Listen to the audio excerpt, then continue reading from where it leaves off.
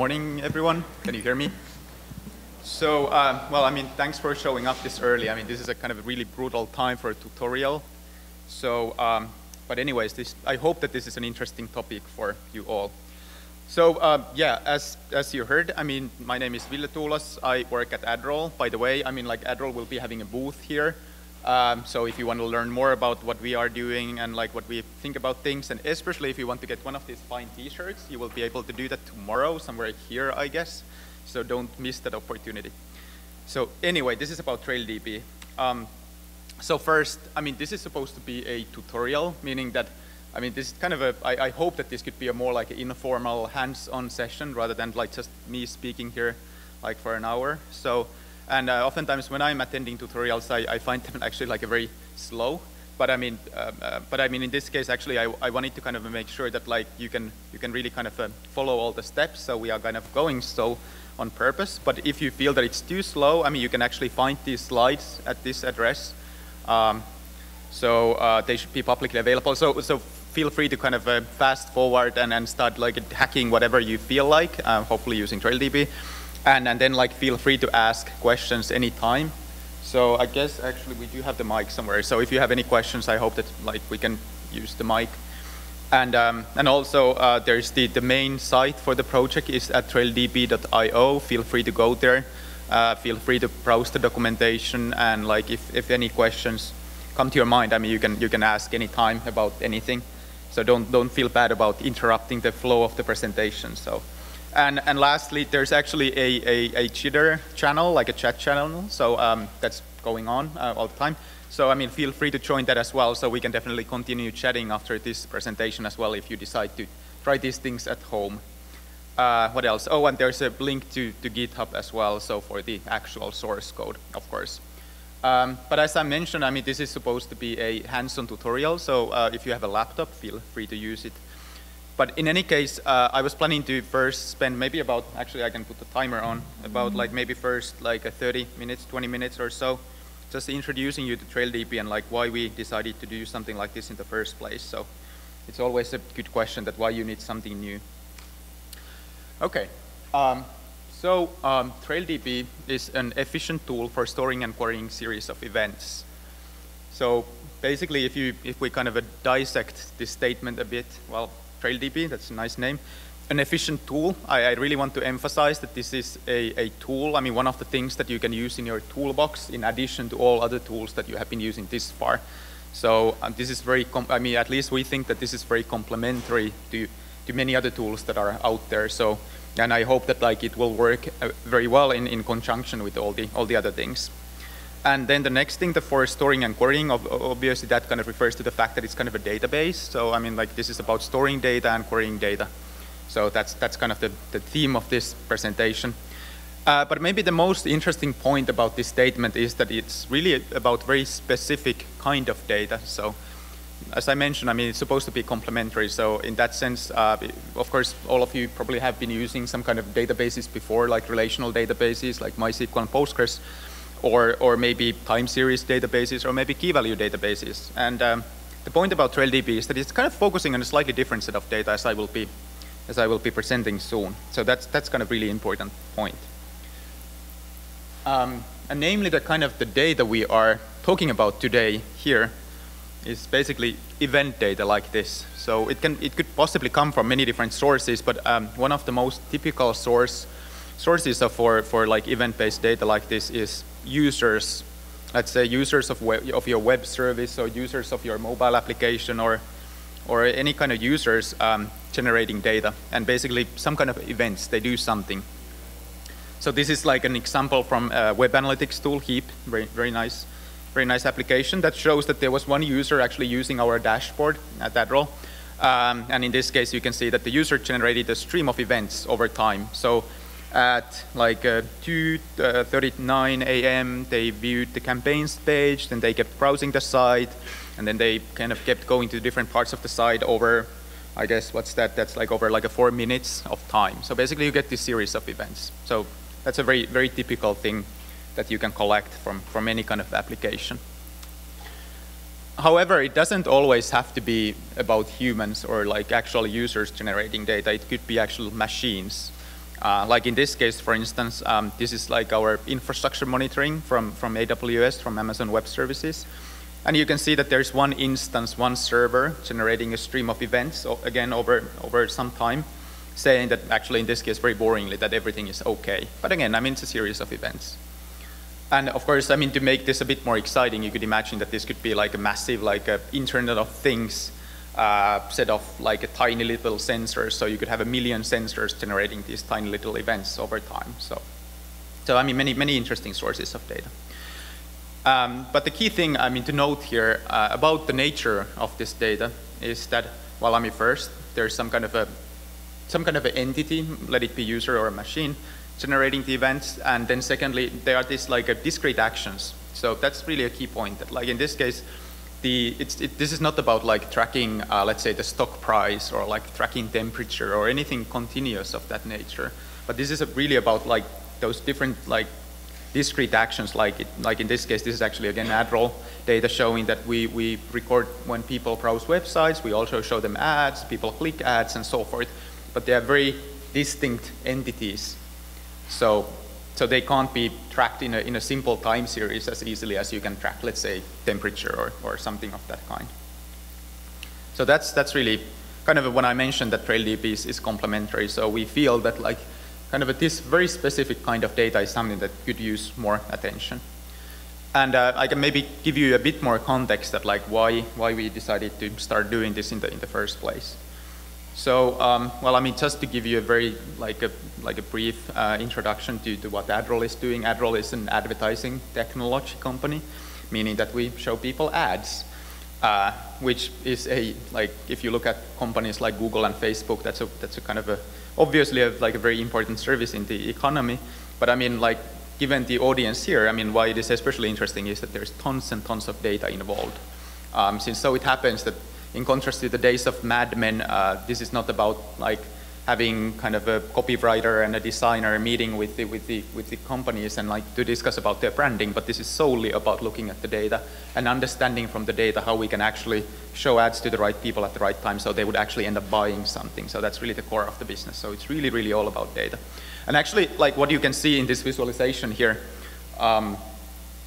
is interestingly that background noise. I mean, it's not just like a pretty background picture, although it is that as well, but it's actually a data visualization. So on the y-axis, we have different users, actually like different people surfing the web. I mean, in this case, it's about like, if I remember correctly, about 200,000 different people kind of condensed in this single visualization. And on the x-axis, we have time. So it's basically, on the y-axis, you have users, on the x-axis, you have time. And then it's kind of hard to see here, but they are actually different kind of colors. So they are like tiny little red dots that are ads. So if people feel that like you see too many ads on the web, that possibly can't be true because it's really even hard to see the ads here because there are so few of them compared to everything else what's happening. So it's very sparse. Also, I mean, you can actually, this is by the way, I mean, the x-axis is 24 hours in the United States. So if you look really closely, you can see that there's that like a lighter, like a block in the middle, which is the kind of the nighttime in the United States, of course a bit smoothened by the different time zones. So people are surfing the web less actively. So then the gray dots, which is most of the data, are actually people browsing different sites, so they are page views. And the green line that you can see is that like every night we actually get some data dumps from external partners, so that's kind of an interesting looking stripe. But basically it is, as you can imagine, it is a lot of data. But I mean, when you look at this way, I mean, it's kind of hard to see that, okay, so is there any value in this? What's the point? I mean, it just seems like a cloud of dots. But there's actually a very simple transformation that you can do. So if you just take the same data and you sort the rows, so basically you just take this like a dot cloud, like a scatter plot, and then you just sort the rows, or like you sort the y-axis, sort the users. What ends up happening, and actually in this case it's also sorted by account, what ends up happening is that like these different kind of pattern emerge. So it's not like just like a uniform looking random cloud of data, but actually there are all kinds of things that you can start seeing. And like for instance, I mean, one thing that's really obvious that like different websites behave in very different ways. So you can see that there's that like a very dark area which like corresponds to the site where people are really, really engaged. They produce a lot of data at that site. In some other cases, it's totally opposite. And like you can actually, where's the pointer again? So actually, maybe it's easier. So you can actually see that there's this like a red area where you can start seeing that like there's like really some accounts that are actively showing ads to their customers. And actually, like what is really, really interesting also is that it's kind of hard to see here. It's like down there, you can actually see an area where people, or kind of these presumed people, never sleep. So in many other cases, you actually see that like there's less activity during nighttime. But in certain cases, you see that the same users keep bombarding, producing data all the time. And actually, the reason for this is that these are not users at all. These are actual like bots. They are like, there's like ad fraud is a huge issue in the industry, and like we are actively fighting against it. And this is also an excellent way to detect like very anomalous like streams of events. So if something is behaving in a very strange way, you can usually start seeing it when you look at it, the data this way. So the point being that like for ad role especially, and like actually I would claim that like for many other companies as well, and of course for many other like fields of research as well, being able to look at this kind of a series of discrete events and being able to analyze it efficiently is very much of a key question. And again, I mean, just to give you an idea of what kind of things we do in practice, so I mean, just to give you some background, so like it was mentioned in the introduction, this is an open source project that we open sourced last May. But we have been actually using TrailDB internally like for 2 years, so it's actually like powering products. It's a real deal, and we are using it to, for instance, to produce basic web analytics. So you can actually easily do things like bounce rate. You can see how like actively people stay at the site, but also more interestingly, you can start like inferring this kind of a causal relationship between the ads and the actions people take, which kind of is the topic of like attribution models. How do you attribute the success of the ads to the actual ads campaigns? And then also, I mean, like I mentioned, the fraud detection, and then also we actually use these things to derive features for machine learning models. So that's actually a very interesting topic that, as you can imagine, when you are building predictive models, oftentimes it's very interesting that like you can consider time and you can actually derive different features over time. So that's another use case that we have had. But as I mentioned, I mean, TrailDB is a pretty generic tool. I mean, it's definitely not specific to advertising or anything like that. So I'm sure that like you may find even more interesting use cases for it. Now, if you look at this, and that's of course like a very high level, as I mentioned, it's like 24 hours over 200,000 users or so. Now, if you imagine that like you zoom in a bit, what you basically start seeing is that you can like look at things at the level of individual users. So again, I mean, like the y-axis is users and the x-axis is time. And now these users are producing events, discrete events of different kinds. And in this case, they're just different colors. But the point is that there are events that happen over time. And now quite simply, I mean, that's in a way, I mean, all that TrailDB is. So we take this data and we package it in a very simple, very efficient file or library, like a database file that allows you to slice and dice and query the data in different ways. And also, I mean, maybe like one more important point is that it's not only meant for analytics or like a data exploration, it's also meant to be a building block of actual production systems. So I will talk about this more a bit later, but I mean, we feel that it's also very important that the same tools that I guess many of you are data scientists, use to do this kind of exploratory and like iterative development to develop the models and so forth, is this, you can actually use the very same tools in production as well. So that's that's really kind of the point. So I mean, now just to kind of go a bit deeper and like maybe a bit more technical about TrailDB. So as I mentioned, I mean, it's a very simple data model. The data model is based on the fact that we have some kind of a primary key, which is some kind of a user identifier. Again, I mean, it doesn't have to be a user, it could be a machine, whatever, but I mean, there's some kind of a primary key. And actually, in our case, I don't know if by now, I mean, like you have checked the website or downloaded the code or something, you can see that like, just for convenience, we assume that like the user IDs are just like a 16-byte UUIDs. But I mean, it's up to you. I mean, what do you want to use as the IDs? That seems to be a very, I mean, like flexible enough format. So then like we have obviously these events, I mean, what happened and when. And then, like importantly, of course, we have the history of events. So that's kind of the whole point, that like we have all these three components. So we have the primary key, there's some user identifier, we have the events, and like that basically say that, okay, so what kind of schema, what kind of structure we have for our data, and then we have basically history of these things. And just to put this in a context, I mean, consider how this compares to other databases that you might have been using before. So, for instance, if you think about like normal relational database like Postgres or MySQL or something like that, typically what you have is of course some kind of a primary key. You have your tables, and the table may have the primary key. And actually, even at Adroll, we have a table called users, and then there's of course the user ID as the primary key of the table. And in that table, we have a column that's called last login date or something like that. And now every time the user logs in, we get an event saying that the user has logged in, and we update the database. We update the Postgres database and the table to say that the last login date is whatever is the timestamp of the latest event. But the key point here is that, of course, we lose the previous timestamp by doing this. And this is the nature of traditional relational databases, that you make these destructive updates. You keep modifying the user's email address, you keep modifying whatever. But I mean, whatever used to be the previous value gets lost. And of course, it is quite possible to actually have a separate table maybe that stores the previous values, but that kind of requires extra work. And that's really not kind of the very fundamental nature of relational databases. So, but I mean, as I mentioned, I mean, TrailDB is very complementary, not meant to be, of course, like replacing relational databases, but really focusing on a slightly different use case. Then another very interesting type of database that maybe many of you have been using before is different kind of time series databases. So, for instance, we at Adroll are using a tool called Datadog to monitor our infrastructure.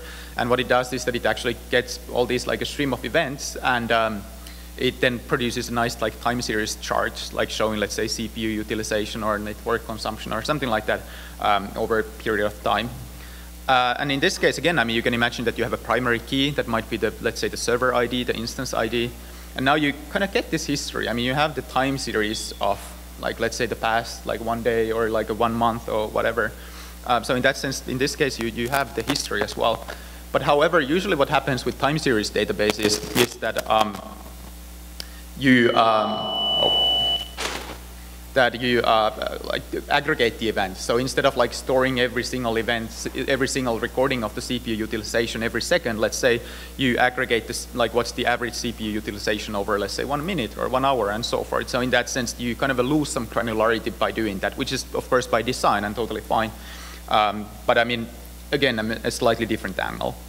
And then finally, I mean, if you consider the case that like you basically just keep logging data in log files, which is also something that we do at Adroll, and maybe many of you do as well, you get the history, you get the very granular events. But I mean, now of course, like querying data like this is quite tedious. So classically, many people may have been using MapReduce to run queries over log files and many other things like this. But I mean, it tends to be pretty expensive and not very convenient. So, but in any case, I mean, there are like surely many different ways of like storing data like this. So why we need anything new? I mean, just to give you some motivation, what TrailDB does differently. Well, I mean, I can just like I'm happy to talk more about this, like maybe separately. I mean, this kind of like a passionate topic for me. But I mean, one thing is that like developer productivity is a big deal. So for instance, Adroll is a smaller company. We have about like 50, 60 engineers. So like productivity is a really big deal. Overall, I feel that like it really makes a qualitative kind of a difference when you are doing especially data-related work. If there's a very like a direct connection between what you are thinking and the ideas you might be getting and like the models, and then the tools that you have, so that the actual like the tools don't impose any extra friction or like extra time delays or anything like that in your kind of a thought process. So overall, like we really want to have tools that like make us very productive and like don't hinder our thinking too much. So you will see soon, I mean, how we are trying to accomplish that with TrailDB. Another huge deal is that, I don't know if you have noticed, but the world is changing. At least it has changed since yesterday.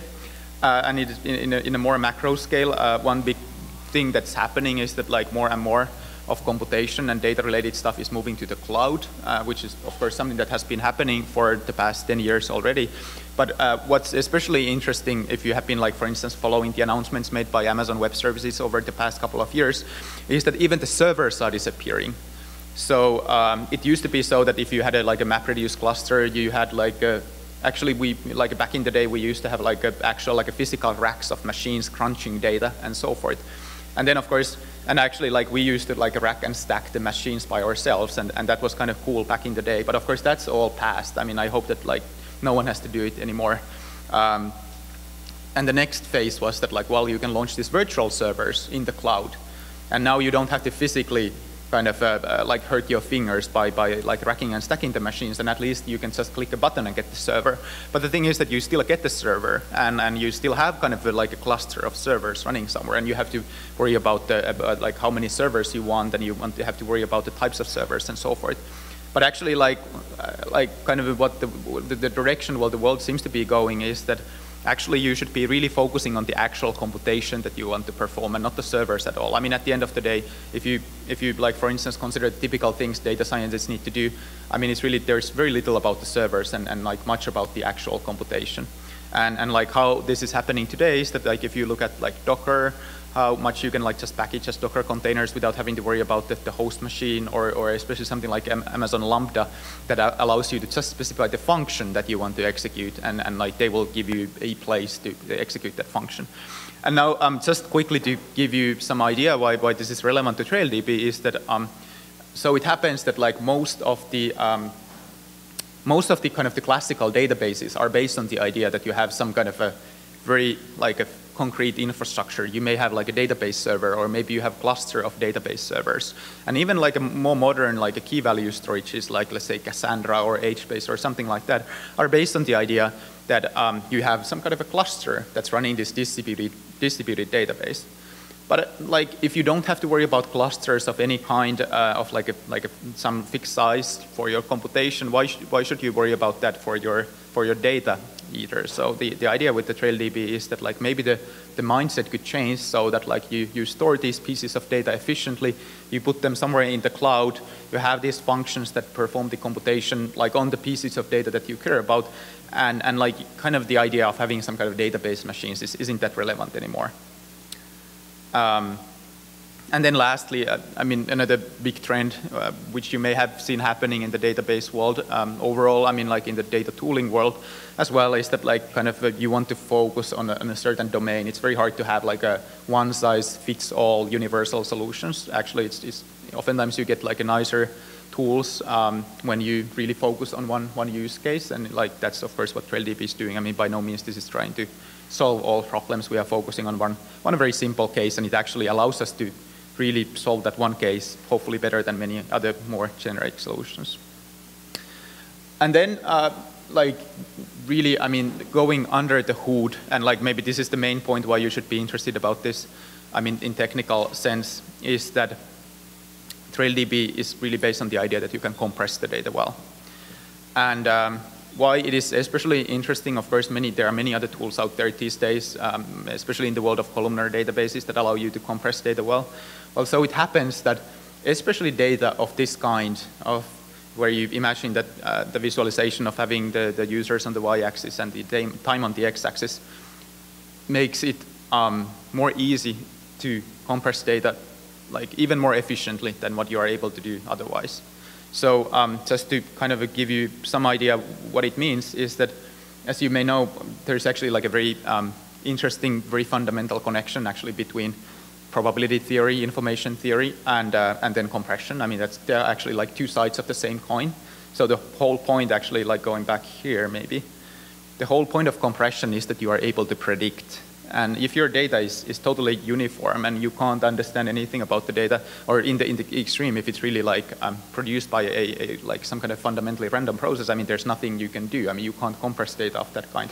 However, if your data is more predictable, like in this case, you can see that in some cases, if we know the account ID, we know that these users are more active. Or in some other cases, if we know that this account is, let's say, based in Sweden, and they are browsing Swedish sites, we can actually leverage this to compress data better. So This is like really the kind of the key point, that we can actually take advantage of the fact that users are predictable. We can take advantage of the fact that things are predictable in time. If you look at the short period of time, I mean, people behave or like any kind of entities behave in a pretty kind of consistent manner, at least for a shorter period of time. And also in other way around, I mean, there's just some things in the world that are way more popular than others. So if you think of a concrete use case of like looking at the web behavior, I mean, it's way more likely that any one of you actually go to youtube.com than, let's say, adderall.com. So we know that like YouTube is a more popular thing. And again, I mean, we can leverage that in compression. And then, of course, well, I mean, this is what all compression techniques do. I mean, this is exactly what like a zzip does and so forth. But like why this is especially relevant for TrailDB is that what TrailDB does allows you to compress the data and actually perform interesting computation and querying on the compressed data itself without you having to decompress something first. And why this is important, it is really about speed. So there's, again, I mean, there's of course this kind of a classical like space-time trade-off, and the fact that like the amount of data that you can push through a let's say CPU core is limited. And so, but I mean, it means that that's only about data. So if you can condense your information in a smaller amount of bytes, you can actually do more computation in a time unit. So this is actually, funnily enough, this is a picture from a presentation that I gave at the last PyData here in San Francisco, or it was at Facebook last time, 2014. I mean, just to give you an idea, what this shows is that on the y-axis, we have the number of integer operations that the CPU is performing by microsecond. And then on the x-axis, you have basically kind of, let's say that you have some kind of a vector of certain size of kilobytes.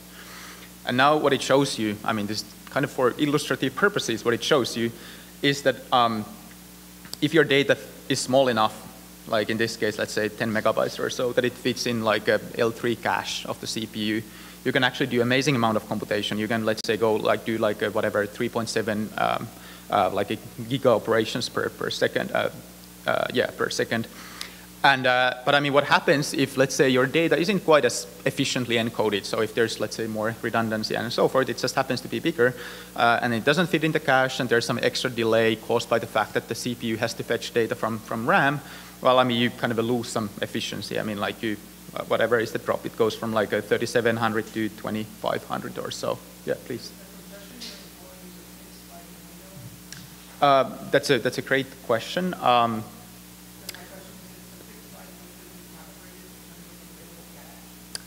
Oh yeah, so yeah, actually, sorry, let me repeat the question. So the question is about whether the compression is based on a fixed sliding window. So there are actually like a number of different things that we do. It is not exactly based on a fixed sliding window. So what you can do is that, like, first, I mean, maybe it's easier to explain after like going a bit more in detail, but the idea is that like we can look at basically like if you know like basic run length encoding. So I mean, if the same person keeps doing the same thing, I mean, however often that happens, we can just compress that very efficiently. And then actually we also compress the other way around, like I mentioned, along the y-axis. So if many people keep doing the same thing. But it's a great question, and maybe in the end of the talk we can talk more about the details. And actually, if you're curious, you can go to the TrailDB.io website, and there's a slightly longer description about how it actually works. So anyway, so back to this. So yeah, so if the data is a bit bigger and like you have to go in RAM, I mean, then it's going to be kind of a bit less efficient. And of course, I mean, in the kind of the worst case, if your data is bigger than what fits in RAM, and like you have to fetch it from local disk, or God forbid, I mean, you have to do some network operations, I mean, then it's almost like game over, and like you have lost all performance. So compression is a big deal. I mean, not only for space, but also for time, which of course time corresponds to productivity, so you don't have to wait so long. So that's nice. So, okay, so now we are like trying to get to the, I promise that this will be more hands-on soon. So what is TrailDB in practice? So first, I mean, it's a very simple file, so you get the file. So, I mean, it's actually like really, again, I mean, going back to the idea of simplicity and productivity. So, I mean, actually, I really like files, especially immutable, read-only files. They are very simple to handle. You can put them on a USB stick and give to a friend, or you can upload them in Amazon S3, and like, it's very easy to reason about. What is important is that like TrailDB is, as I mentioned in the first slide, it is really a library. The library is actually implemented in C for performance reasons. But I mean, in this sense, it's more like something like SQLite or many other embedded databases. Maybe you have used LevelDB. But I mean, very different from Postgres or Redis that are kind of some like a standalone services that sit somewhere and like you connect them to like some network protocol. And then so basically like the idea is that the TrailDB is way more connected to your application than these other databases. And again, I mean, here I mentioned it's really a read-only. This is a big deal. So which means that you can create these things, you can read these things, but like you can't ever change these things. And I mean, this may seem radical. There are many good reasons for doing this. One is that like actually for a type of data analysis that we do, actually this isn't that much of an issue, since if you think that like we actually do want to analyze all the historical data, well, I mean, you could argue that whatever happened in the past can't change anyways. I mean, the history doesn't change. So in this sense, you can keep recording history, you can keep archiving history, and like then you analyze whatever happened in the past, but you don't have to change what happened in the past. Of course, you just need to keep appending stuff, what's happening right now. So, and going back to the point of like the immutability, it's also related to productivity as well. So if you consider in Python these like 3 different statements, if you saw this line of code somewhere, so if you see the first line, I'm pretty sure that like in the Python shell, all of you know that like what would be the result. In the second case, it's harder to know, but I mean, you can probably figure out quite easily that like you can like just print A and print B, and then you can like find out what should be the result. But I mean, in the last case, like when you have some random functions and the functions may be calling Google or Facebook and you have no idea what's going inside, I mean, that's very hard to reason about, and especially they are not idempotent in the sense that like you may get a different result every time you call these functions. So again, I mean, it's very hard to know actually like build systems around this idea of like constant like mutations. So immutability is also a big win in the productivity point of view, because when you know that, let's say you have a TrailDB and like it contains a set of data, it won't change. I mean, if you kind of imagine something like reproducible research, I mean, you can kind of store the data of your study in a TrailDB, and you can share it with everybody, and like basically you can take the MD5 hash or whatever of the data, and it really won't change. And that's actually surprisingly convenient. Another thing is that this is, of course, a Python conference, so we are focusing on Python here.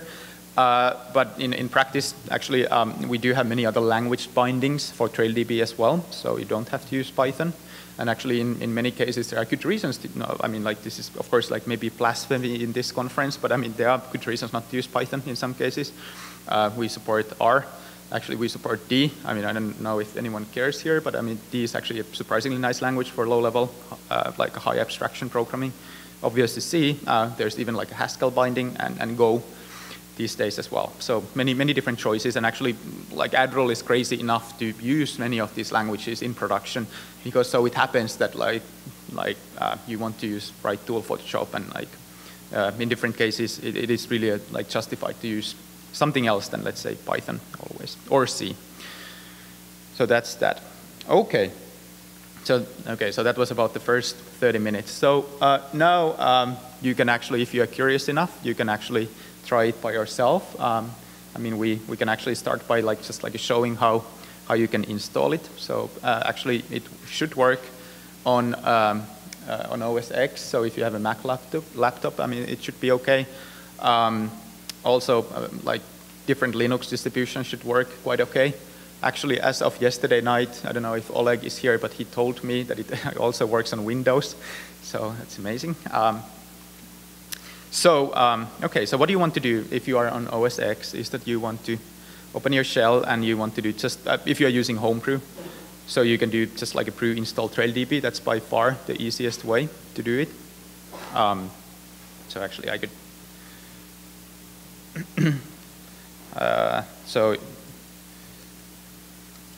actually it's gonna be, but it is really like literally what you want to do.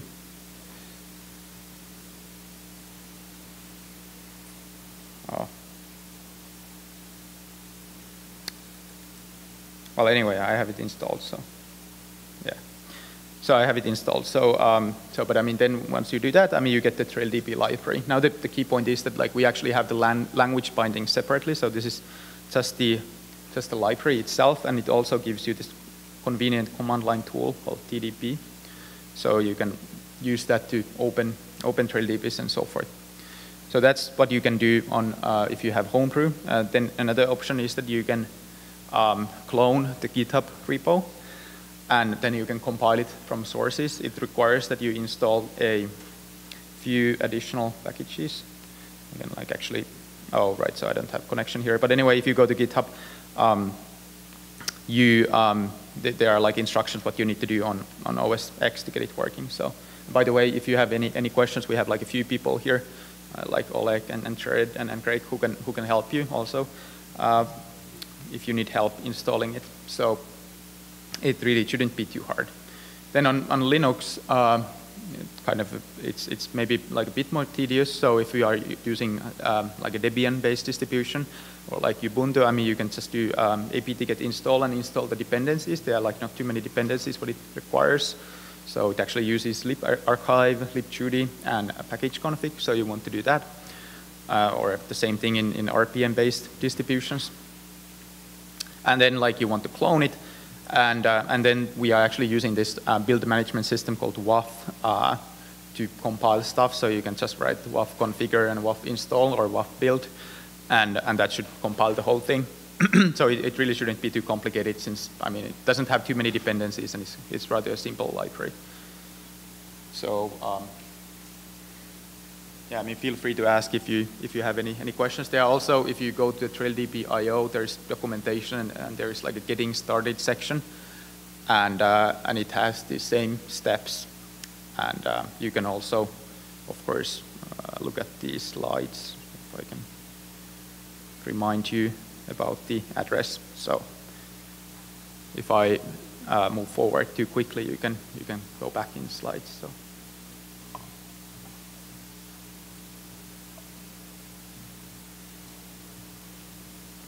So for this, for the examples, I'll be using Linux, but I mean it all should be working the same way on OS X. So that's the installation. There's unfortunately like one small issue, especially for Linux users, that we are using this very nice library called Judy arrays. That's a very efficient, like a mapping structure for C. Unfortunately, I mean it's kind of like a perfect data structure, but because it's perfect, it hasn't been maintained for very actively. So if you happen to have like an old version of Ubuntu or something and it complains about the version being too old, you need to fetch a newer one if you don't want to upgrade your Linux distribution. So for convenience, we are actually providing this library at the site, since I mean this seems to be a frequently asked question. So you can actually just download the kind of the patched version of the library, and you can replace the existing one with that library. Yeah, go ahead. Sorry, are the Python bindings? Yeah, the question is about the Python 3 support. There's actually someone has been working on that. So good question. So let me know, I mean, like how it works with Python 3. We have been using 2.7. I mean, there shouldn't be many things. I mean, mainly like related, of course, to string usage that you may face. But yeah, hopefully kind of coming soon. Yeah, so that's about the installation. So then, like when you have the thing installed, what you can actually do is that there's a like a test TrailDB included in the kind of the source repo. So it's called test. So I can show you. So maybe here. So actually, I have here like well. If we go to TrailDB and we, let's say, just focus, I guess I have all kinds of things. But I mean, you should find in the TrailDB report, there's a thing called test TDB. And it's just a very simple kind of a sanity check that everything works. So what we can do is that we can actually use this TDB command line tool to TDB dump, which basically shows you the contents, and you can give -i for the inputs, and you can say test. And you should see something like this. So if you have like a working installation especially if you have done just the brew install on your OS X, and then you have cloned the GitHub repo. I mean, you should be able just to write this exact thing, and you should see something like this. I mean, to make it a bit fancier, actually what you can do is that you can like do -j, and it gives you JSON, and then if you have one of the like typical JSON utilities on the command line, you can do JQ, and then you get this like a very pretty printed version of the same thing. So basically this shows that it actually works. It's able to open the TrailDB, and things are good. So hopefully you are able to do that. I mean, feel free to ask if you have trouble getting this far. Yeah.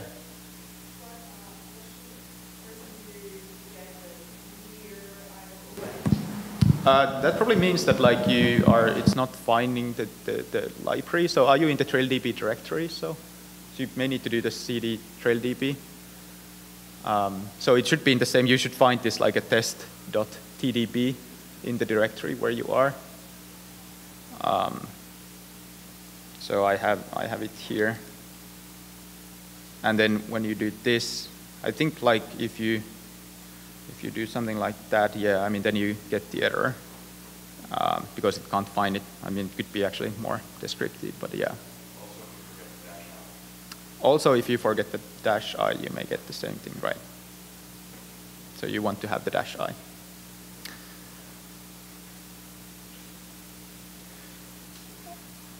Right. So anyway, so that shows that your installation works. So maybe let's move on to the next thing. So basically what you see here, of course this looks, let's see the fancier version. This may not look like much, but I mean what you really see here is that like you see exactly the things that we have been talking about. So you have some kind of a user ID, you have some kind of a timestamp, and you have some event. In this case, so basically this guy here is one event for this UUID for this user. I mean, it happened at this time, and it just happened to say hello world. This is obviously dummy data, so I mean nothing too interesting. But I mean, it's really kind of showing things in this TrailDB format of the data model.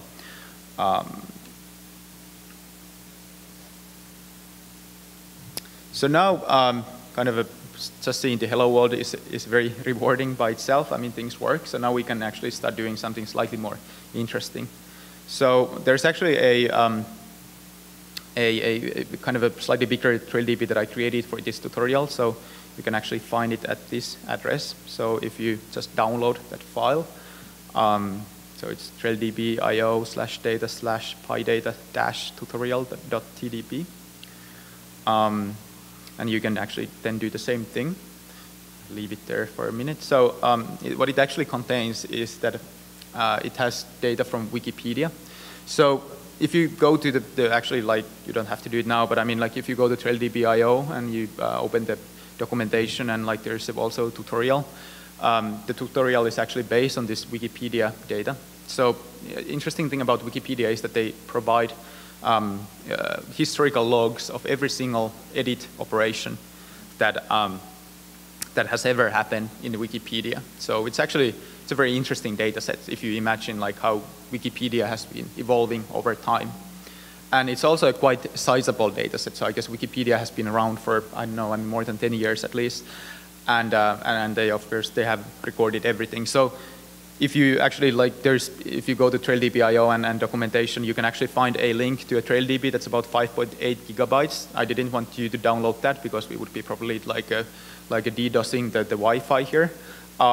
But this is a smaller version of the same data, a smaller sample of the Wikipedia data. But you can also download the full dump of all Wikipedia edits since the beginning of time as one TrailDB, and that one TrailDB is 5.8 gigabytes. And why it is kind of interesting is that, as I can actually maybe show you now, the data we have here, if I do the PyData tutorial,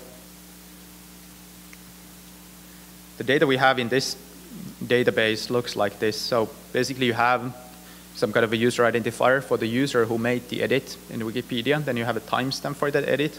And then you have a title of the Wikipedia page where the edit operation happened. And then actually, like at least in the past, Wikipedia allowed anybody to make edits without logging in. So we have a username for the user who made the edit. But I mean, in some cases, let's see if we have an example. I guess there are like just this one guy has been doing a lot. Well, maybe kind of, yeah, well, I mean, like here. So you can actually see that like in the cases when we don't know the username of the person who made the edit, we know the IP address. So there's either the username or we have the IP address. So we can do interesting things based on that. But the interesting thing is that there have been about like 600 million edit operations in Wikipedia between, I guess, like 2000 something, and then like, I guess I did this last May, this until last May or so. So it's about 600 million events in that TrailDB, and it's about 5.8 gigabytes, which means that like we use about 9 bytes to store each of these events. So I guess that speaks to the kind of the efficiency of the compression, that like we can store the title of the edit, and we can store the IP address, and we can store the username and the timestamp, which by itself is actually 64 bits or 8 bytes in just 9 bytes. So it is actually surprisingly compressible and predictable. But it also means that, like, just think about it, that like you can download, actually, you can really do it right now if you are curious enough. You can download the whole history of Wikipedia to your laptop. And if you happen to have 8 gigabytes of RAM on your laptop, you can basically take the whole history of Wikipedia in the RAM of your machine, and you can start doing all kinds of things with that data. And that's really amazing, and that really relates to the question of productivity, that like you don't need like a cluster of machines. You don't even need a server. You don't need anything fancy, and you can just start tinkering with the data, which is extremely powerful. Okay, so hopefully maybe by now, I mean, like you have found this data set, so we will be using this for a few examples. So, and like, just to kind of give a bit more light about these concepts. So basically, again, I mean, trail is a list of events. There's the unique ID. So there are these different fields. So I can show you here. So you have the time and title and user and IP would be different fields. And that those different fields, basically, which defines the schema of your data, that defines one event. And every event has a timestamp, and like every event relates to a single user, but all the other fields are up to you. You can define them to be whatever you want, but you have to define them when you are creating the TrailDB. Okay, so how do you like make data of your own? So actually, like if you happen to have some like proprietary data or like data you have been using in the past, I mean, you can definitely by all means use it. I mean, to actually like follow the tutorial. So I mean, it's actually quite simple. So all you need is some kind of a unordered stream of events. So I mean, you don't have to do any pre-processing beforehand. All you need is some kind of a like user ID that you can use as the UUID and timestamp. Actually, like we are always using timestamps in the kind of the Unix timestamp format. It can be at like whatever granularity. It can be even like at the like a microsecond or millisecond level. It's up to you. Well, it needs to be 64 bits. But usually, I mean, you can just take the second level Unix timestamp, and then you can have whatever fields you want. So, and how it works is that like we can actually, just for simplicity, we can use the command line tool at first to create a TrailDB. So what you can do is that you can just create a test file, like a CSV file. And what you can do is that like you can actually, like for convenience, you can actually define the fields in the header of the CSV file. So you can say that my first column is the UUID, the second column is time, and then you can come up with some fields, and then you come up with some values for those fields. I can show you how it could look like in practice. So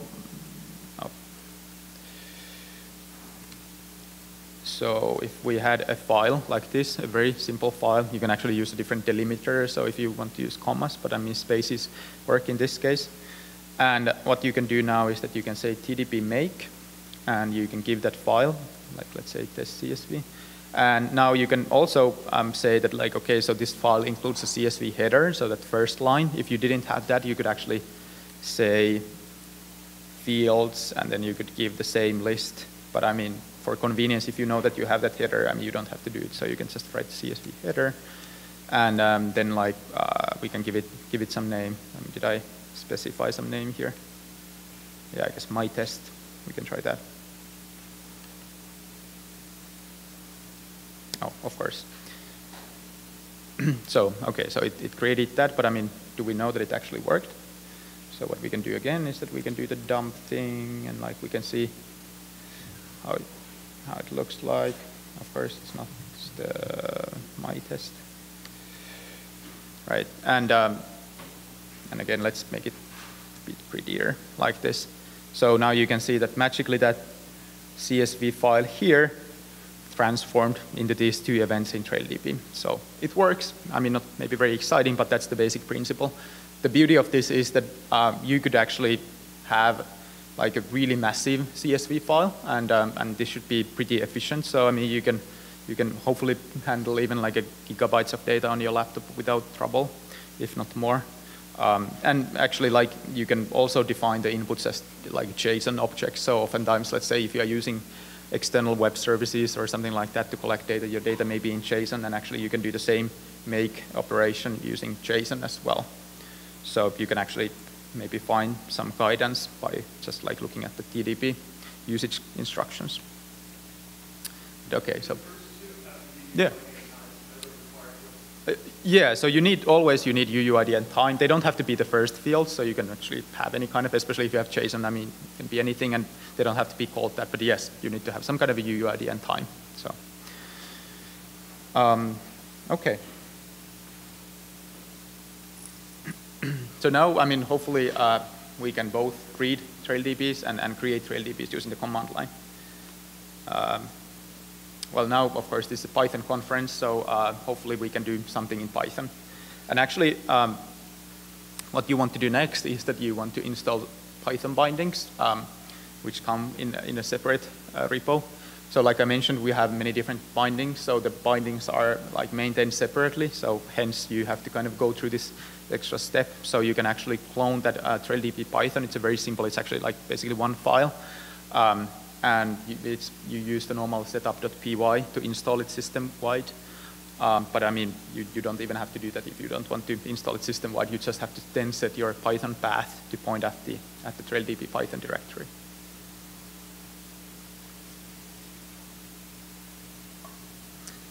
And like I mentioned, this has been tested on, well, at least Python 2.7. I have no reason to believe that it wouldn't work on like 2.6 and so forth. But there might be some like rough edges if you are using Python 3. I guess if you were using Python 3, you would be listening to the other tutorial most likely anyways.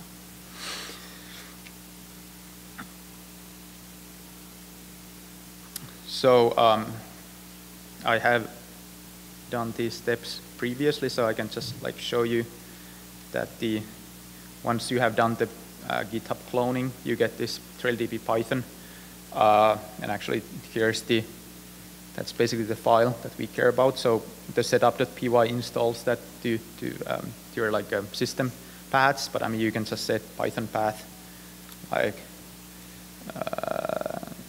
something like this: TrailDB Python and TrailDB. That should work if you don't want to install anything. So feel free to ask if you have any trouble with these steps. I mean, I hope that it's pretty easy. So okay, so now we can actually get to actual Python code. So now, I mean, in this very first example, which you can actually find in the examples directory of the Python repo, so you don't have to type it from the slide. You can actually just look at this file, and it's actually the same example that's also in the documentation at traildb.io. This example just basically creates something dumb and simple, similar to the previous example with the CSV. So the important point here is that there are actually like two main objects in the Python binding. We have this thing called TrailDB constructor, which is the thing you want to use when you are creating new TrailDBs, and then there's the TrailDB thing, which you want to use when you are opening existing stuff. And I mean, it's really nothing too complicated, but a few things to keep in mind. First is that when you initiate this TrailDB constructor, you need to give it some name, which becomes the name of the file. You don't need to add the .tdb, just come up with some name. And then kind of this defines the schema. So this is kind of the important part, that like you need to basically announce in advance that like what fields you want to have in your data. Now, actually, like maybe in contrast to kind of relational databases and so forth, so actually these fields are like really pretty cheap. So And like TrailDB works really, really well with sparse data, which oftentimes real-time, like real-world data is. So I mean, you don't have to feel bad about like just like adding a long list of fields and like even knowing that many of them will end up being empty or something like that. So they don't really add much overhead since basically that stuff gets compressed away. But anyway, you have to come up with some list of fields in advance. Then in this example, that's it. So I mean, for this, that's it for this TrailDB. Yeah, it's kind of the immutability part. Yeah. So the question was if you can change the fields later, but I mean, like for the one TrailDB, I mean, when you create it, you define the fields, and you can't change it for that TrailDB later. So, but of course, the actually like what ends up happening in practice. I mean, just to give you some like a real world example, we have like kind of like a one master TrailDB at Adroll that we are using for many different use cases, and of course, over time, we have been actually like updating that thing. I mean, like kind of that. Like kind of a schema, let's say, like over the past 2 years. And like, of course, we always come up with new things we want to record, so we have been just adding them. And then like we actually create these TrailDBs at kind of a daily cadence. So every day we create a new TrailDB. So basically at some point we just add new fields. And then the previous ones in the history, they didn't have this thing. Maybe we weren't collecting that piece of data before. But then they kind of at some point, I mean, this field appears. And then typically all queries, I mean, just notice that, well, at some point in the past, you can't just basically use that field, but I mean, then you can add it at some point. Yeah. So I mean, in this case, we assume that like you don't have any data. Of course, in practice, most often what you would be doing, let's say, even in your Python program, that you would be reading the data from some external source. In this case, we assume that like we just generate some data on the fly. In this case, what we do is that we come up with 3 users. We generate some like a random UUID for them using the UUID library in Python. We come up with some random username. And now, I mean, just kind of for the example's sake, we assume that these users are performing some actions. And in this case, let's say that they perform like 3 different actions. They open something, save something, and close something. And again, I mean, then we come up with some timestamps for these events, and then we add them in TrailDB by calling this cons object cons add. And then we say that, okay, this thing is related to this UUID. Now, an important thing is that actually these don't have to be in order. So you could kind of produce a stream of events like for different people, like kind of producing data at different times in any order. So, and TrailDB will go and sort them. But I mean, in this example, I guess they are pretty much in order. And then the important, interesting thing is that when you are done adding stuff, you have to call this thing called cons finalize, which basically tells TrailDB that like now I'm done adding all events in this TrailDB, and now I'm done. And you can basically actually compress the data and create the file. So you always have to call this thing when you are not planning to add more events to this TrailDB. In practice, again, I mean, what typically happens is that you may produce these things in kind of a batches or micro batches that you take, let's say, 1 hour worth of data and you create one TrailDB, then you finalize it and then you start a new one. Or if you have more like a static data set, you do it only once. So I can actually show you, I should have the same code here. So I guess it like shows up quite nicely. And now what happens, let's see if we can actually, I guess I was here before, so I can do this create. Yeah, I mean, it doesn't print anything, but I guess I was calling it tinyDDP, so I can see that like something got created. And now if we see what went inside, you can actually see that like the for loop came, I mean, there was the random UUID, so there's some like UUID, then we produce these like dummy timestamps, there are the usernames, and then these are the dummy actions. But now you have this like a beautiful like a TrailDB containing different events for different users. And actually, as you can see in this output, kind of all results related to a single user are like consecutive. So I mean, that's like ordered here, although they might not be ordered in the input itself. So that's how you can create stuff in Python, quite simple. So now, actually, like reading is maybe even simpler. So all you have to do is, yeah. That's correct. You can't. So basically, what you want to do is that you can add a new constructor, and like you can. But I mean, after you call finalize, you can't use that cons object anymore.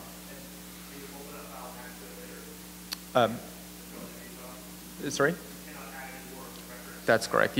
Yeah, the question is that like if you can like add stuff in the TrailDB or the constructor after you call finalize, and the answer is no, you can't, and you can't add later. So again, I mean the idea is this, like how we end up using it is kind of a like append only thing, that like you append these like chunks of data. I'll be maybe talking about that a bit later.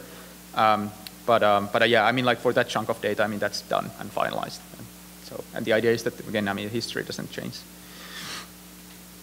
So yeah, so about like reading. So I mean the reading part is pretty simple. All you have to do is to import the TrailDB object, and then you say that, okay, what's the thing you want to open? It's the kind of, let's say, our tiny thing. And then there's this very convenient method called trails that actually gives you an iterator over all individual users or over all individual trails in the TrailDB. And what it gives you is the UUID, and it gives you an iterator over the trail as well. So, and then we can print this out. So let's see. I can again, like this is the piece of code here, and now let's see. Like when we execute, it looks actually like pretty ugly, since there's the UUID here, and I used the list, so you can see that there are these like event tuples or name tuples actually in Python. You can see that like for every event object you have timestamp, you have again the username, and in this case obviously it's all grouped by the user. Maybe it's easier to see this way. So we have 3 users, and they have this trail of events. And really the kind of one thing to note is that like why I called list there. So if we do this, and then we call it, you can actually see that like it gives you a cursor. So it's actually not a list of events, and this is actually an important point. So by default, when I did the trails, what it does is that it actually iterates over every trail in the TrailDB. And now imagine that if you had downloaded, let's say, the dump of the full Wikipedia history, I guess they have about like 40 million different users. So in Python, like really definitely what you don't want to do is to basically kind of produce a list of like 40 million users and like a list for every event. So basically, if you imagine that data is like a 5.8 gigabytes compressed, I mean, if you load it in Python, I mean, it would be uncompressed at least 10 times plus the Python overhead. So we would be talking about hundreds of gigabytes of heap that Python would be consuming. So that's not a good idea. But I mean, what you can do instead with TrailDB is that you can actually lazily kind of iterate over everything, and like then you only like process the parts that you want, or you aggregate some summary statistics, so you don't have to have like a massive amounts of memory to handle everything. So basically you can iterate over the different trails, and of course you can also iterate over individual trail. So that's why you get the cursor and not the list of events. So you can like basically lazily keep only interesting in the amount of data, and of course you can use all the beautiful tools in Python like iter tools to slice and dice the different the trail in different ways. So, but I mean, it's all like lazy iterators that you get. Well, obviously, I mean, you don't have to always like scan things through sequentially. You can also hop to an individual ID, and how that works is that again, I mean, when you open the TrailDB, you get the handle to TDB, and now you can either look up things by kind of the row ID or the trail ID. So basically, if you have 3 rows, you have like basically 0, 1, 2. So you can basically say that I want this trail ID, and that's super fast operation. But also, of course, if you know the UUID, and this may be more typical use case, let's say you actually had like a web service using TrailDB, and like someone like makes an API call and gives you a UUID and says that, okay, I want things related to this guy, then you would actually use this thing called like get UUID to get that like oh sorry, I mean like you would actually like just like put the UUID here, and like you would then like get the trail related to that UUID. Then actually there's the operation that given the row ID gives you the UUID. And there's also like a convenient operation to check that like if a UUID exists in the TrailDB. So you can like do that sanity check if you want.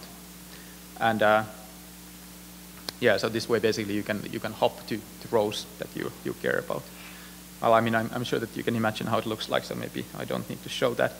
Then there are like some like a kind of a bookkeeping basic metadata operations like that you need. So you can imagine that occasionally you want to see the fields. You can do that. If you do len and TDB, what you get is you get the number of trails, basically the number of rows or number of users in the TrailDB. You can get like a minimum and maximum timestamps in the TrailDB by calling time range. If you do parse time, it actually gives you date time objects in Python and not the Unix timestamps. And like one thing that's like really convenient oftentimes is that you can use these lexicon operations to actually see distinct unique values for different fields. So you can ask that, okay, so if I have the username field, what are the, first, how many distinct usernames I have? And also, you can actually iterate over all users that exist in this TrailDB. So, and, well. That's not storing record level, that's yeah, that's separate, so that, right. So I guess here, so these are the operations, and let's see. So I guess like these are the fields. The next one is the number of trails. Then we have the first timestamp and the last timestamp. And then we have, let's see. Actually, interestingly, this is actually a good point. So when I do the lexicon size, it actually gives you 4. And like these are like for the username. But they actually like, you can see only 3 usernames. So there's always a special like a null or empty value. So like I mentioned, oftentimes data is sparse. So there's like for every field you have like the empty string as a special case. So in that sense, like you can see like a 3 non-empty usernames plus the empty one which is not listed here. So it says 4. So those are the basic kind of metadata operations. So actually now kind of getting to something more interesting. So of course, if you consider like a normal database usage, what you do with like relational databases, like almost never you scan through the whole database, but you actually are interested only in the subset of events, let's say. So like you do select something where, and that where clause is actually what you can do with the event filters. So you can get only a subset of filters. And in the interest of time, maybe I will kind of go quickly through the idea. So what you can do is that basically you can actually define a Boolean query. So you can say, in this case, you can have a very simple case that like you say that, okay, give me only events that have action open. And then it gives you only those events. But like I mentioned, this is actually supporting kind of actual like a Boolean queries that are expressed in this like a conjunctive normal form, which means that you can do also unions. You can say that like action equals open or action equals close. But that's like or. And then you can obviously do ands as well. And if you actually like kind of look closely, the point is that like one list here is basically like one union. And then if you give it 2 lists, so in this case you have 2 separate lists in a list, then basically it's a kind of a list of unions that are separated by and it's kind of the idea of the conjunctive normal form. So you can basically construct a query in a pretty kind of a like a concise format like this. And then lastly, you can of course do negations. The negations maybe it looks kind of a bit funny maybe, but the idea is that like there's this flag called like is negative, and you can say that yes, this guy is negative, so you can just say that it should be true. So I can like just quickly maybe show you. So again, let's take, I guess that's the simple case. Let's say the union. So it's the same guy, so we are interested only in the events that are related to action open or action close. And now if we look at this, maybe actually it might be easier if we don't print the UUID, not that relevant here. So you can see that like there are only opens and close, and like I guess we had save event as well, so it gives you only those events. And like, well, of course, again, this might not seem like much, but actually what's really important about this, especially in terms of Python, is that this is implemented in the C library itself. So instead of you doing this in Python, you can kind of offload this rather kind of a maybe expensive operation to the library, and it actually only get the data in Python that you want to analyze. Again, to the point that you kind of, Python is of course not very performant, so you want to minimize the data you want to handle on that side. So now actually this is maybe the kind of the most exciting part. So I showed you before that visualization that was created using Adrol's data. You can actually like do that by yourself right now. It's actually like really, really cool. And why it is so cool is that actually there's this very nice package in the Anaconda ecosystem called Data Shader. I highly recommend taking a look. There's a like really nice presentation about Data Shader and why it is useful. And it's actually especially a very good match for something like TrailDB that allows you to handle large amount of data very easily. So I guess like there was some instruction that you should have Anaconda installed on your laptop before you came here. So there are actually instructions for that. And given that this is kind of conference is closely related to the whole like a NumPy ecosystem or like a PyData ecosystem. So if you haven't done it yet, there will be many opportunities to do that later. But if you have it, so you can do just conda install pandas and Data Shader. And in the interest of time, I can just like quickly give you an example. I mean, this is all there is to this example. And so what we are doing here is that we are using the Wikipedia example that I gave you earlier. And again, I mean, the Wikipedia was about the edits done on Wikipedia. And what we are doing in this case, actually, it's a fun little example, is that unfortunately, as you may know, I mean, like the artist Prince died last April, I guess. And of course, there's a page about Prince in Wikipedia. And like we might be interested in knowing how like Prince's kind of popularity has changed over time and like how his death might show up in Wikipedia. Since of course, as you can imagine, every time something big happens in the world, I mean, people rush to update Wikipedia. So what we can do is that we can actually use the event filter to say that, okay, give me only actions that are related to the Prince's Wikipedia page in the TrailDB. And then in this case, we are basically like iterating over every user, assuming that maybe they have done something related to Prince. I mean, we are only taking the Prince-related events. And then like for every event, we are actually like, in this case, yielding the time of the first event and then the events themselves. By the way, I mean, you can find this example also in the TrailDB Python repo under Data Shader example. And then what we are doing with this data is that we are like taking, basically creating this array of points. So we have like a x-axis and we have y-axis, and the x-axis is again time. We normalize the time by the first timestamp in the database. And then the y's are basically just the user ID. So it's just basically like every row gets its own sequential ID. And then in this case, we actually want to have like two different types. So we, like I mentioned, I mean, Wikipedia allows both anonymous and like registered edits. So we have two types, so anonymous or registered. And then like once we have these x and y points, we can actually add them in a pandas data frame. So Data Shader operates on pandas data frames. So we add the x and y there, and then we also add this like last categorical column in pandas here. And then we return the whole data frame from this get data frame thing.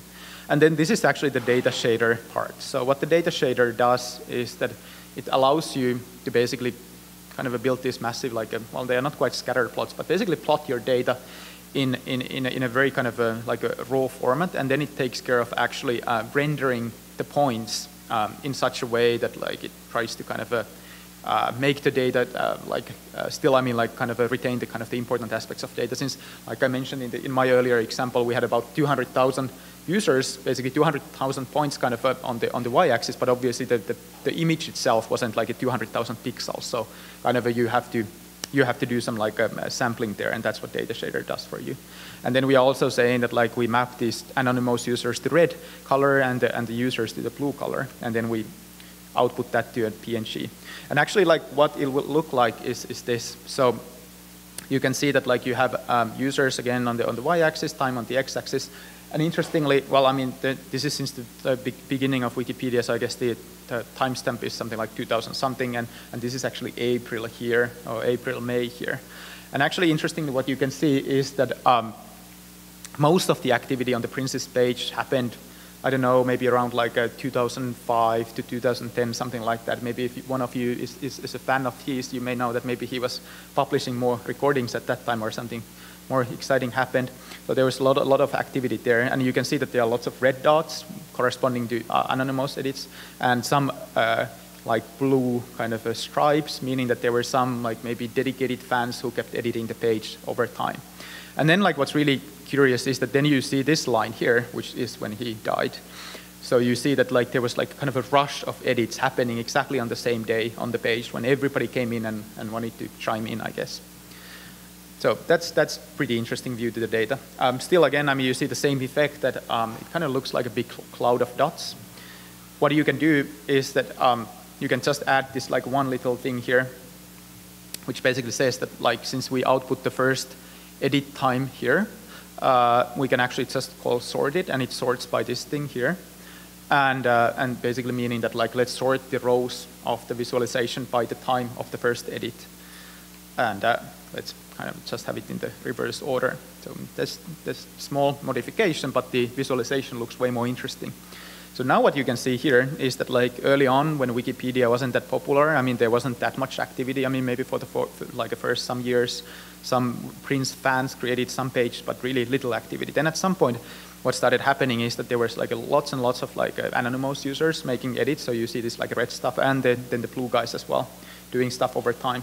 Then interestingly, at some point, I guess, I don't know exactly how the dynamics of Wikipedia work, but at some point they stopped the anonymous edits, so the red dots stopped totally. And of course, since most of the edits were anonymous, I mean, then the kind of the volume of edits decreased also quite a lot. And now when you actually look at this, you see that the edits that like in the previous visualization was kind of hard to see that like how many people actually created these edits.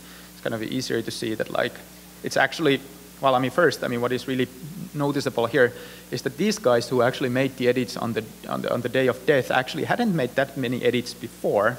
So which means that they were actually new users who just knew that some like a notable person died and they wanted to make the edits, but they really didn't care about Prince that much. Well, it's kind of sad. Although, I mean, there are some like dedicated fans who also made some edits. So, but I mean, there's like a lot of information condensed in this visualization, and all it took is this like a kind of maybe 30 lines of code. So again, I mean, like you can definitely like play with all kinds of things here. I mean, change the colors to, and of course, by all means, I mean, especially if you take the full dump of the whole Wikipedia history, there's like a tremendous amount of exploration that you can do there. So that's very cool. And I know that we are like kind of running short in time, so let me just quickly touch some kind of more advanced topics. So one is about performance. So obviously, like if you especially consider that the full Wikipedia example of 600 million events and like 40 million users, I mean, like you are really kind of stretching the limits of Python. That's really a lot of data. But although, I mean, the TrailDB by itself is something that fits in RAM. So there are like a few performance tricks that you can do while still using Python. Well, I mean, just to give you an idea, so basically how TrailDB works internally is that like every field has that like a lexicon set of values that are stored in a separate place. And, but what's really important is that actually internally it handles everything as integers, so which are called items. And one item is actually a combination of one field and one value. So these are the items in TrailDB internally. And in contrast to many other databases, TrailDB actually doesn't hide these internal details totally, since they are really important in performance point of view. So we actually have a set of functions in the Python binding that allow you to convert back and forth between the strings and integers. And why this is important is that, well, first, internally, I mean, like it's way more efficient to handle just integers than strings, especially since in the case of TrailDB, the strings can be any binary data. You can even store images or UTF-8, whatever. So it's kind of complicated topic, strings overall. But more importantly, it's actually like just way more efficient even in Python to handle integers than strings. So let's say that you wanted to know that like what are the most common pages in Wikipedia. So I mean now this is actually like maybe the simplest way of doing it. So you open the TrailDB, you have the counter object in Python. That's very convenient. You just iterate over every single trail, every single event. You add all the titles in the counter, and the counter has the nice like a most common operation. So it gives you the top 5 titles in Wikipedia. Super nice. But the problem is that it actually has to, of course, the titles are strings. So now you can imagine that like every time you just like count like one event, you have to kind of take the string. And honestly, I mean, for counting the statistics, it doesn't make a difference if you are using strings or integers. So actually, it is way more efficient to do the statistics based on the integers. Like in this case, you can do that by saying row items equals true. And you basically collect the statistics using integers. And then only in the end, once you have the top 5, you convert them to strings. You get exactly the same output, but the fact is that it's almost over twice as fast as the string version. So it's kind of like something that something that like we kind of want to make things easy with Python. Like this is of course a super easy version, but I mean occasionally you kind of want to do a bit more to make it like a lot faster, and this is kind of way how you can do it. There are actually like many other things, like really lots of things. We are really concerned about performance because of size of our data. So there's in the documentation you can find this like a performance best practices, which gives you all kinds of tricks, especially for lower level languages, how to make things fast. So that's that. And now as the last topic I want to touch, I have to touch the question of overall architecture. So this is going to be super quick. We can actually talk about this later maybe. So I mean, one which we touched already is the question of sharding. So especially if you have a continuous data stream, what you want to do is that like you want to keep creating TrailDBs as over time. You kind of append new TrailDB. What we do is that we do it every day. So you can shard it by time. But also, I mean, you can shard it by users. So another like a good use case is that you just like maybe use some hashing function to decide that these users go to this side and these users go to the other side. Or it could be based on any other field as well. Or you can do both, actually. You can have like a whole matrix of things, which is convenient if you have a lot of data. Then another big question, I guess someone asked it already, is about like how do you actually do this in a distributed setting? Or of course you can't do everything on your laptop. Well, I mean, first, one thing that like we really think is totally undervalued in the big data community is how much you can do on a single server. So and there are like really like innumerable number of benefits in just like using a single server. I mean, one of them is that it's just super productive and easy to debug and like easy to develop on and all that stuff. So this is actually like an example from like one massive like a machine learning task that we are performing using TrailDB at Adroll. What we do is that this is a single server, like a D2 8x large is a massive server with 244 gigs of RAM and I guess like a 40 terabytes of disk, 48 spinning disks, so it's perfect for sequential I/O. What you can do is that you spend some time downloading TrailDBs from S3, then you actually have like a multi-threaded or like multiple processes processing the data. So you do the processing, well actually here like you like read the TrailDBs in memory, then you do the processing. And then when you are done, you upload the results in S3. And this is actually like not taking too long. This is a single server. It's actually very convenient. And like especially when you have a multi-core server, given that like TrailDBs are immutable, it's very easy to do multi-core. You just open a TrailDB handle in every, let's say you can use a multi-processing module in Python, or you have multiple threads. So keep that in mind. I mean, oftentimes you don't need actually a cluster of machines. However, actually there's a separate presentation that we have given about this, so I don't spend too much time on this. But really, I mean, Adroll is actually using AWS for everything, so the whole business runs on AWS. So of course, when we designed TrailDB, we really designed it in AWS in mind. And how it works in our case is that like we have a separate master data store, which is actually also in S3, where we just like dump these basic log files like CSV. Then we have a process that like produces TrailDBs given these log files, and the TrailDBs are dumped in Amazon S3. And now what is really, really nice is that like Amazon S3 is like one of the greatest things ever built by the humankind. So it's massively scalable, really reliable. So what you can do is that you can have an arbitrary number of consumers then taking the TrailDBs from S3 and performing different kind of computation on the TrailDBs. And this is a really, really nice and robust and scalable architecture. And like one thing to notice here is that we really don't have to ever worry about the size of your database cluster or the expense of your queries or anything like that. Because all you have to do is basically scale the number of machines based on the type of the computation you want, and then you just copy the TrailDBs to as many places as you need. And how we do this at Adroll, there's a separate presentation. Actually, like we defined this like a data dependency graph using this Python package called Luigi. There has been actually a nice presentation about this at PyData before. We have a blog article and a number of presentations about this, so feel free to go to our tech.adroll.com. You can find articles about this. And we package these different data processing jobs as Docker containers, and then we have a nice auto-scaling group that basically gives us as many spot instances, as many machines as we happen to need to perform the computation. So all in all, what you get is this like basically elastically scalable, like unlimitedly scalable computation environment where you can like define your jobs as simple Docker containers. I mean, which means that you can use any language. Some jobs are in Python. We even have jobs written in R in production. Some things are written in C. I mean, it all works beautifully in concert. and they all like fetch data from S3, they perform the computation, and they put the data results back in S3, and then we have a simple job scheduler that like just like keeps like running the computation. So, and because of Spot instances, it's actually surprisingly cost effective. So we can talk about more about this later. So okay, so this was pretty much the kind of the tutorial. I mean, one thing that I want to mention is that this is an open source project. I mean, there is a kind of a small community on the Jitter, so feel free to join us there. This is some like a list of ideas. I actually even mentioned the Python 3 here that you could do with TrailDB. Well, I mean, it's totally up to you. This is open source, so I mean, come with your own ideas. But I mean, yeah, there are like all kinds of interesting things people have started doing with it.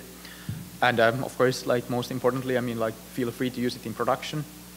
And yeah, it actually works well for us. Hopefully it works well for you. And I guess that's it. Thank you.